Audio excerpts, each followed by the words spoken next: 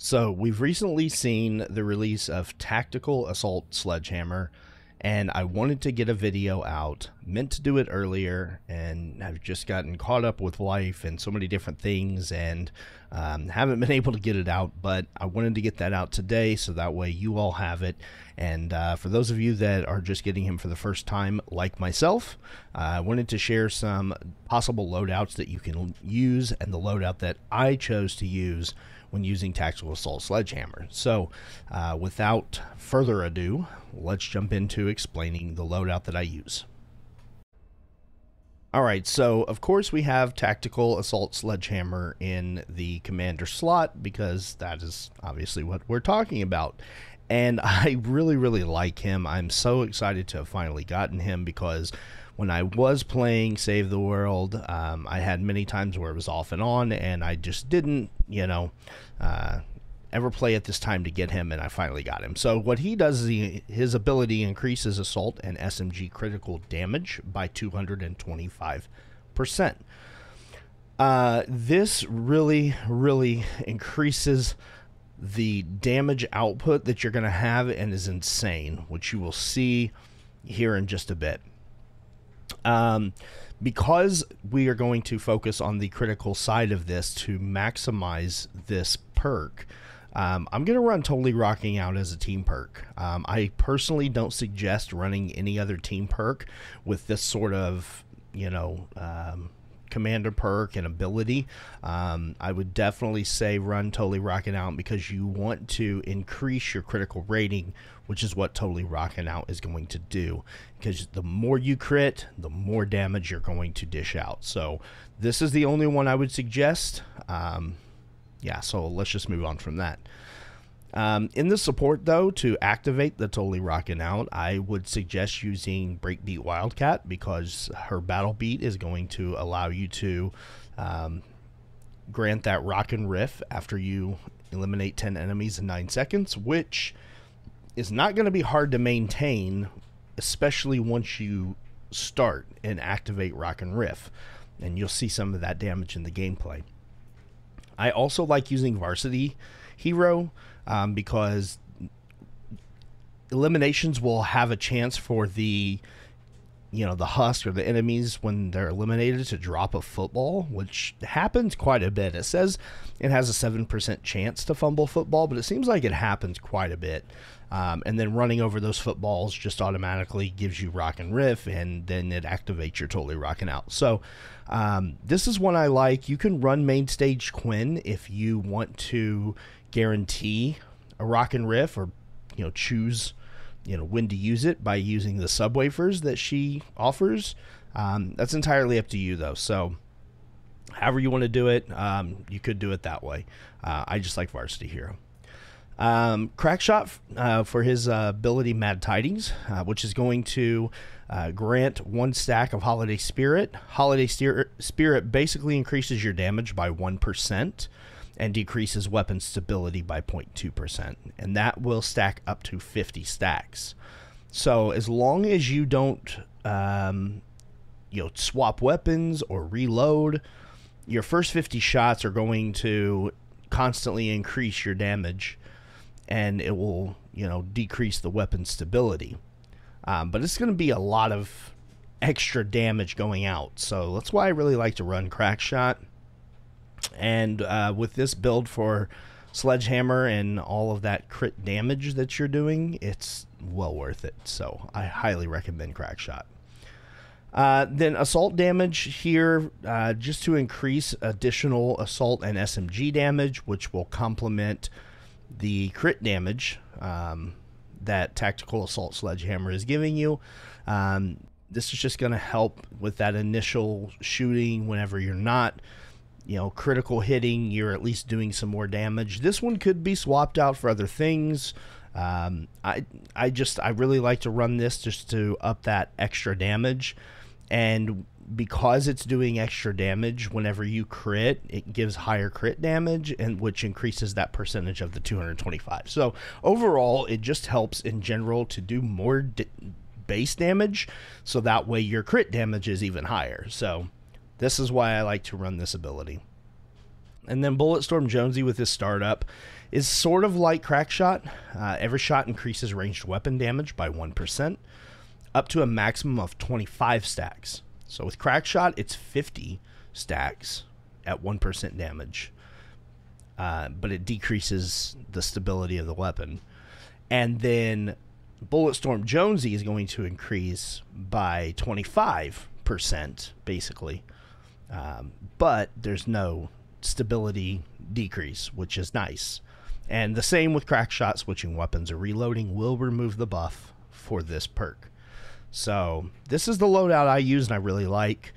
For the sake of the video, I'm going to run Adrenaline Rush and Banner. Banner just to drop to make sure that if I die, because I am a soldier, I am going into a 160 solo, just to try to do damage, that if I die, I can spawn back in the same area and we can continue to fight and show you some gameplay of the damage output. So typically, if I were running this, I would probably run Adrenaline Rush and Hover Turrets, but like I said, just for the video, I want to run Banner. So let's jump into the video for the gameplay, is what I meant to say, not video, we're already in the video, but the gameplay, and show you the damage that this will do. Alright, so I'm at a large encampment here, and I am in a 160 Deliver the Bomb. I ran it a couple times just to kind of see how things would work out before recording this, and I kept dying a lot because blasters keep spawning out of this, so it may be very difficult to show you a full complete finish on this. There's just no mobility as a soldier, but I want to try to show you something, so I'm going to trigger this. I don't know why I reloaded, but I should be able to get something put down in the way of healing pads to help me live. But yeah, just so many blasters, it just doesn't allow you to to do too much when you're a soldier. I really can't do anything with 4 blasters and I'm solo, so it makes it really difficult to try to show you all this build, and I don't really know what else I can do to stop it. I mean, I could stand back here and shoot, try to use some natural cover. The build completely annihilates standard husk, but as you see, just too much building up at once can be difficult. Let me try using the Scourge now.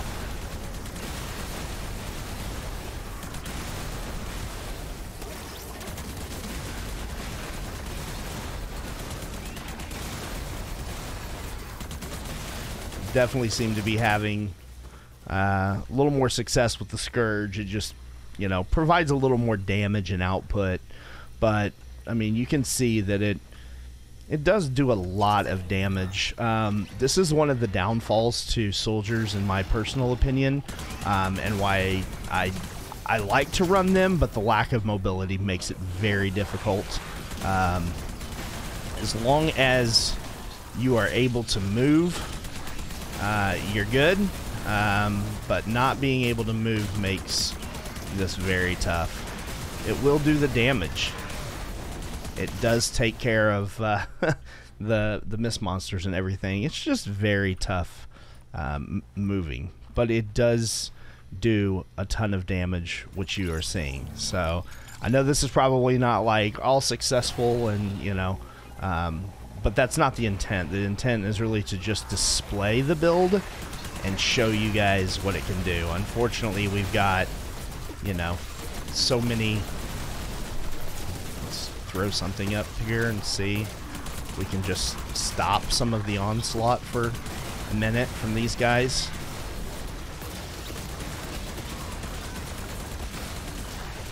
I mean, that's really what we're getting, is just blaster after blaster after blaster, so you just can't survive that. Alright, so I found a smasher here. I was getting ready to just like stop, and I was like, oh, okay, well, here's a smasher. So I haven't charged up any shots on this yet. but I will. As a matter of fact, I'll just use the LMG, which is at 88,000 there.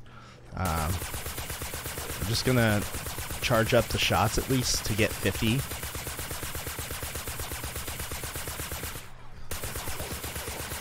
We'll get 50 out of it, and then we'll see what we can do against this smasher. So now our damage is 143,000, and we'll take care of this the smasher here and see what it can do. So just against the Husky Husk. That crit damage, though, is just so nasty, man, when it comes to Tactical Assault Sledgehammer. And there you go. I mean, we were able to just annihilate that guy. And then if you have the Scourge is even better. It's definitely a much better of the two weapons if you've got to pick one. So if you have the Scourge and you run Tactical Assault Sledgehammer, it's going to be a little more successful for you. But yeah, that's some of the gameplay on this. Alright everyone, so that is some of the gameplay. It didn't go the way that I wanted it to go, but hey, you know, it is what it is.